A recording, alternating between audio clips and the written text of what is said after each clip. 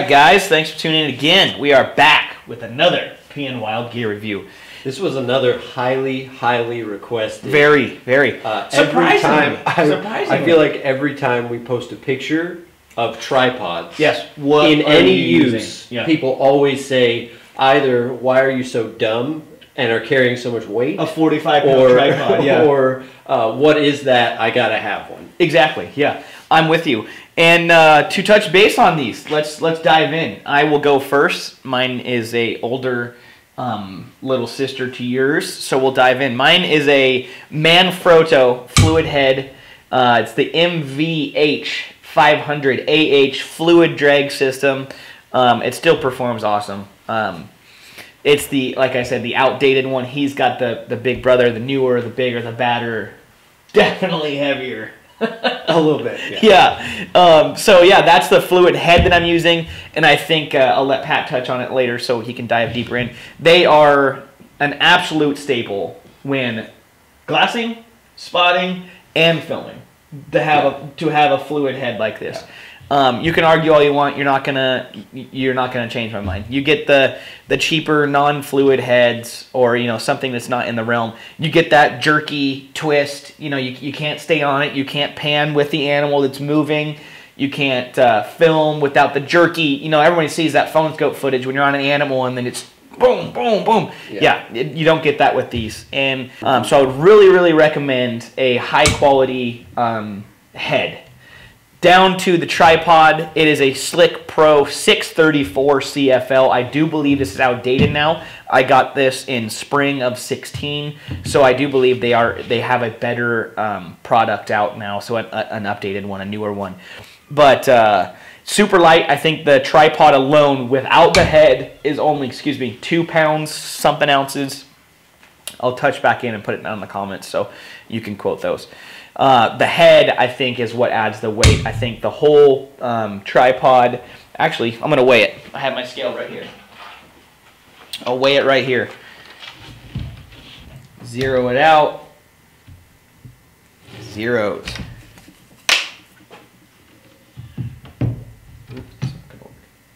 We free? We not touching?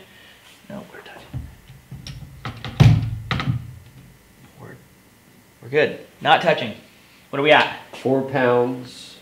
5 ounces. 5, yep. 4 pounds, 5 ounces. All said and done. Tripod, head, everything. 4 pounds, 5 ounces. So yeah, the tripod is carbon fiber, so you cut a little bit of weight there. It is, like I said, the Slik 634 CFL. I do have a very important message for people watching that are in that range, looking for a new tripod. Get the twist locks like Patrick has.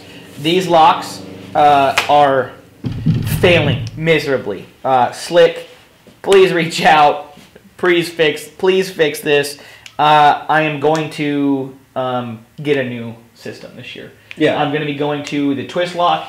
Well, the big issue you've had is like the different sections, because this is a 3-section tripod. Yes. And the sections don't lock twist-wise, and so you're running into where you're trying to unlock it, and it's twisting, and it's twisting on you, and the locks themselves as well are rusted, full with stuff, And I think probably Slik's original intended use for this tripod was not what we're using it for. To be totally fair, I think it was probably designed as like a studio use item, and unfortunately, that's just not the environment we operate in. Urban photographer. Totally is what I'm guessing, and that's just not the environment that we operate in. Yeah. But I know that there are lots of people in the outdoor and hunting industry or realm that have used Slik tripods, and I've never actually heard anyone bring up that point. Yeah. But it is super annoying. Yeah, and I think it's very important that you guys know about this prior to going in. The tripod itself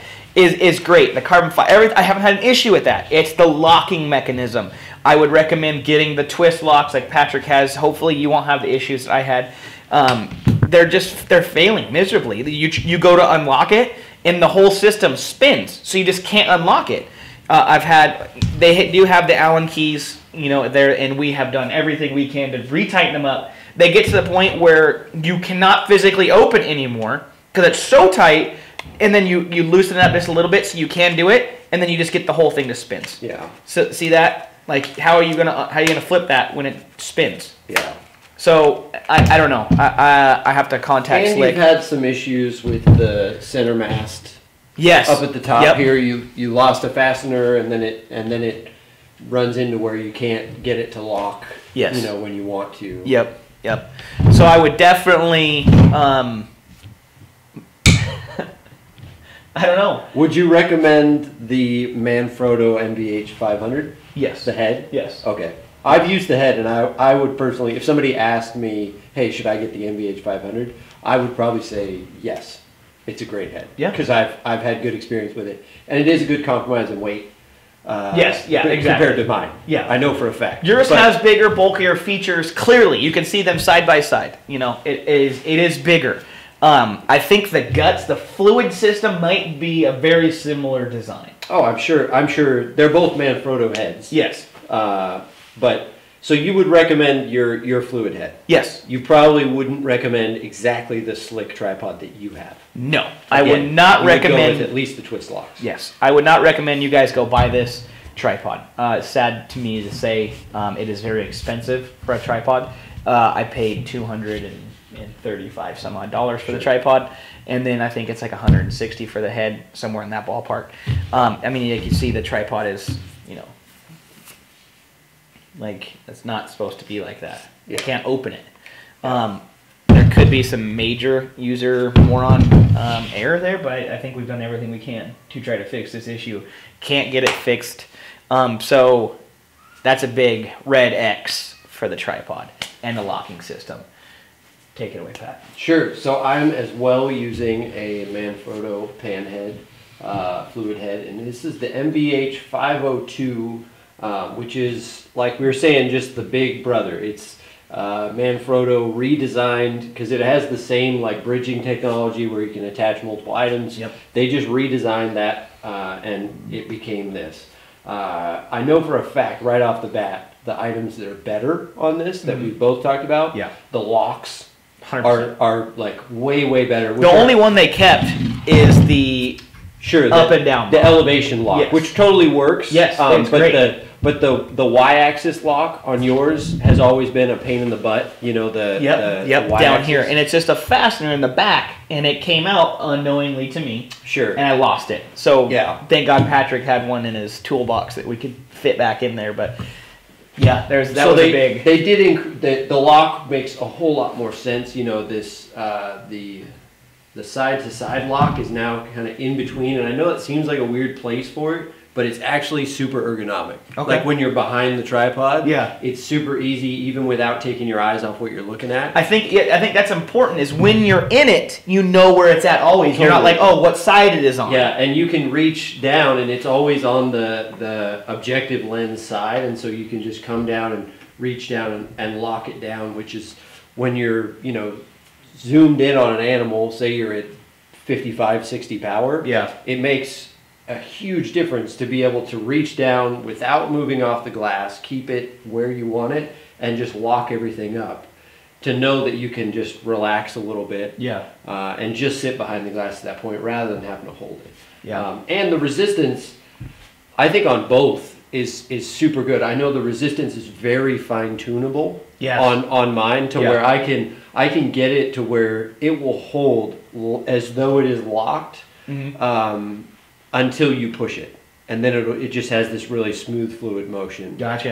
And it'll just hold. So I'm a huge proponent. I know that every time we post a picture of me with this tripod, people are like, "You guys are crazy. Yeah, what is that? Why are you taking that? Yeah, because this is legitimate. You know, filmmakers use this on documentary movie sets. What does your setup weigh? Let's touch that real quick. It just came in at 6 pounds and 4.5 ounces. So you got 2 pounds on me. Which is nuts. Yeah. Mine was 4.5. Yeah. And the tripod, I believe my tripod is actually lighter than your tripod. Oh, okay. The legs.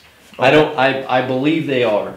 And this is, just to touch on the tripod portion real quickly, this is the Sirui T1205X, and it is a 4-section leg. And the bonus of having slightly more sections is it's more compact. Yeah. Which is means nothing now that I've put this big head on it. Yeah. But it is helpful to at least have it fold down. Say if you were to put it in your pack, you didn't have the crazy head, you are going to take up less room. Yeah, because it is a 4-piece leg. Yeah, four vertically wise. Yeah, so it's much. Fold yours up real quick. Let's just give them a height comparison. If you're looking at just the tripod legs, my tripod legs only come to here. Yeah. And Jeff's is longer because he has a three-piece leg design. So I mean, I would definitely and I know for a fact I know that I want to say it's Go Hunt, who has a really great review of this Sirui tripod. Okay. Where they're literally throwing it off the roof of their office building. Perfect. And couldn't break it. Oh, cool. And they broke pretty much every other tripod I will they link sell. that one down below, the link to their review, so you can double review up on the Sirui. Yeah. Because it definitely wins on the face-off here. Totally, yeah. The fluid heads, I also give to the newer one. I think that's a 2018 model, correct? Yeah, maybe. Yep. Like you said, it's the 502 versus the 500. So the big brother definitely wins on motion-wise, everything, locking mechanisms, accessories. It wins. It is the same. It is the same exact plate, which is nice. Yeah. I can throw my spotter onto his. He can throw his camera onto mine. Vice versa. So that's cool. It's the same plate that they use, so nothing changed there. But yeah, I think head-to-head, his setup wins unless you're one of those ounce counter guys, because that's 2 pounds. I didn't realize it was that much more. But I know that, so I know for a fact that if you're not, doing production with your phone scope footage, if you're not trying to make a movie, right? Mm-hmm. I think you could get away with a lighter and smaller pan head. Mm-hmm. If you were one of those guys that's a serious ounce counter.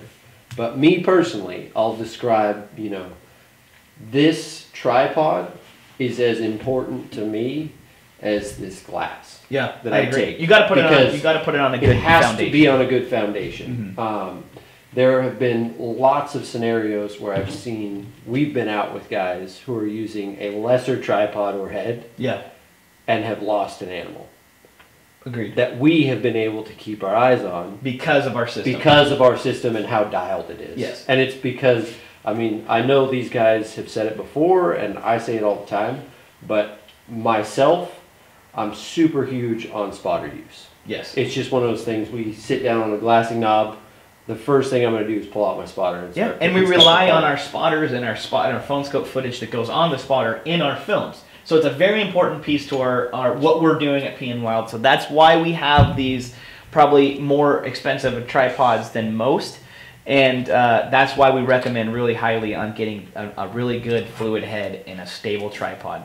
And this tripod has definitely fit the bill for what we like to do in the backcountry. Yeah, this one has worked good. It just the leg problem. Yeah, I think a case could be made though, even for the guy who's not producing films. Okay. I think a case could be made because I know that when I have gone on solo hunts where I'm not filming, I've still taken this tripod. Absolutely, you throw vinyls on that thing. Exactly. Rock solid. Exactly. You get the fluid. It's in the name. It's a fluid motion, fluid panning head system. Yeah. You're not getting the extreme jerkiness when you're on either bino, spotter, cameras. Anything, you get that fluid motion, and I do agree with Patrick, it's easier to stay on animals. You're not getting that, and then you're all of a sudden you're way up here, you're way down there, you're like, whoa! Yeah. The fluid head. It pays, I promise it pays. Like you said, Mike, it could help you stay on an animal. Just to run down the pricing, and I know that this gets a little bit out of hand because we're talking about carbon fiber and, something that has videography in the name. That's an important part to a lot of people, though. But the Sirui tripod is coming in, just the legs is $230. Mm-hmm. And they're identical. I think that both tripods come in at $230. Yeah, they're right at the same price point. And I think, like we've said, at least this particular Slik tripod and this particular Sirui, I would go with this one all day long. Me too. It's proven to be super strong. I am not kind to gear. I'm not nice to it. I've thrown this thing around, and it's totally, it looks like this sticker I mean, you got a scratch. But that's exactly. That's on the about powder coat up top. Like I can't say anything bad about it's holding up. It's super strong. And then the head, this head comes in at $250, $260, something like that. Which, once again, I know sounds a little crazy. So you're almost, after taxes and shipping, you're probably at $500. It's probably a $500 setup. Yeah, and I think I'm slightly less. I think this is probably around that $350, $400, something like that. Yeah. For what we're doing, it totally makes sense. And like I said, I still am willing to carry it anywhere I go. I think that's what we've chalked up. Like, I'm willing to carry my camera. It's 7 pounds. It's crazy. It seems silly to anybody else who's not in that situation, but it just totally makes sense for me. One thing I will say, if you do decide to get this specific head, I went and chopped the handle down, because this handle comes, it's like way longer. And that's probably for the videography people. Exactly, sure. And it does make sense to have the handle a lot longer, on a movie set. Mm-hmm. For us, it just didn't make sense, because the problem was it was always in the way when I was trying to pack it. Yeah. And so it just really helped to shorten that handle down. And in just, if you're gonna go that route, you can loosen them up and take the handle completely out. Yes. On the way in, if you wanted to, and then or you can leave it behind. Yeah, we've gone on trips. I know on our elk hunt where we weren't using a spotter very often. Yeah. I did have this with me, but I would just leave this at camp, because it just didn't make sense to need that. And if you're on, again, diving a little bit deeper, they do have mounts on both sides. So if you're a left-handed guy, it can mount on the opposite side. It can mount on either side of the tripod, going for both of these. Same, they're mirrored. Yep. So that is cool. You can completely leave it off. You don't have to have the handle. You can put on either side. Would you recommend this head? 100%, yeah. For the right person, I don't think I'd recommend this for the baby hunter, but for the right guy or gal who is very dedicated to glassing, is trying to do a lot of filming, phone scope footage of animals, I think this totally makes sense, and it's crazy strong. I haven't broken it yet, which is saying something. From the horse's mouth, would you recommend your tripod? Have you had any issues with that? The Sirui T1205X. Yeah, I would totally recommend it. Perfect. So that's a 2 thumbs up on your whole system. Double. I would recommend this head. Not recommend the tripod. Just because, like we said before, the legs, the locking system is not holding up to what we have been putting them through. I'm sure it'd be great in a studio. I'm sure it'd be great for the urban guy, or the portrait photographer. Exactly. Yeah. If you're in that realm, you're looking strictly for, if you found this review for portraits and photography work, you're not going to be in the backcountry beating the crap out of it. I'm sure it'd be great for what we do in the backcountry. I would not recommend the Slik CF634. That's a wrap, guys. That's a wrap.